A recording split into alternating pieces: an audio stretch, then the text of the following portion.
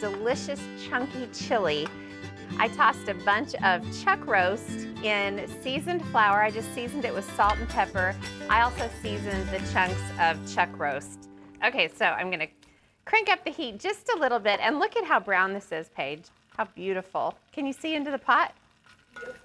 Yum, yum, yum. Now I'm gonna add all the stuff that turns beef into chili. So 2 cans of tomato sauce. Most of the time, whenever I make chili here on Drummond Ranch, I use ground beef, and it's more of a ground beef-based hamburger chili. But I love chunky chili. It's almost like stew when you finish it up, but it has all the, not to be confused with that stew. Stew. So I've got the beef and tomato sauce in the pan, and I'm gonna add 2 tablespoons of regular chili powder. And then, for a little spin, ooh, a tablespoon of ancho chili powder, which is really just unmistakable. I love the flavor of ancho chili powder. And I like combining regular chili powder with ancho. And then, whoop, get the tablespoon in there. Tablespoon of cumin. Okay, and then some minced garlic goes in. Look at that, doesn't that look good? And I'll stir it around. And then I've got to add about a cup of water just to help make the chili nice and saucy. My girls grew up hauling hay on this ranch. Would you girls say it's one of your favorite activities or one of your least favorite? Least favorite. She gets down there on the least favorite. I never understood why they don't love it, because you really just stay in a truck and just haul back and forth. But Because you're pulling thousands of pounds of hay. that's so true. So I added a cup of water and some salt and pepper. Next thing I'm going to add is a bottle of beer. I just like beer and chili. And I like beer and chili. So, a few dashes of hot sauce, because I get nervous if I don't add hot sauce to everything I make.